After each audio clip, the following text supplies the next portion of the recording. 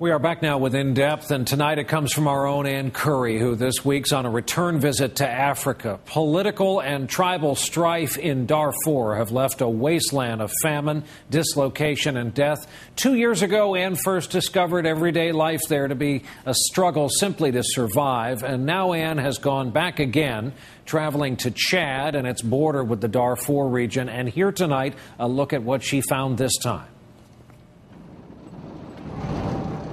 On our journey to the Chad-Darfur border, we are in search of two survivors we first met 2 years ago.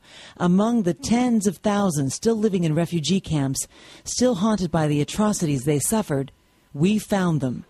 In 2006, 17-year-old Aziza had told us then she was gathering firewood when suddenly 3 men rode up on horseback and chased her down. One of the men, an Arab wearing a Sudanese uniform, caught her and asked her what tribe she was from. He said, "You are black, you have no place here." Then she said he grabbed her tightly and raped her. Then a trembling teenager, today Aziza is a woman with a quiet strength about her. She is now married, living with her husband's extended family, and is about to have her first child. She says, "I married a man who is good to me. I am still scared when I collect firewood, now for my baby too. But if it's a girl, I will protect her. I don't want her to be a victim as I was." The scars on her neck and arms are gone, though there is still one that won't go away. She can't forget. Kamis was 13 when we last saw him, an orphan, his mother dead, and he didn't know where his father was. He drew pictures for us of the attack on his village and said it had been hit by bombs from a Sudanese plane, a plane he said was sent by Sudanese President Omar al-Bashir. He was full of fear. "I am scared because I ran away from death, and to be killed here makes me scared."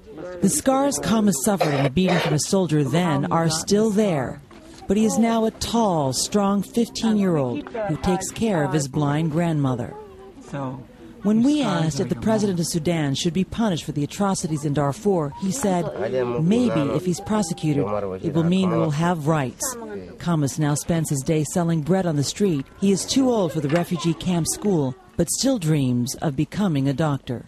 2 refugees of Darfur's tragedy who refuse to be broken. In spite of everything, they still hope that someday they can go home. Ann Curry, NBC News, Chad.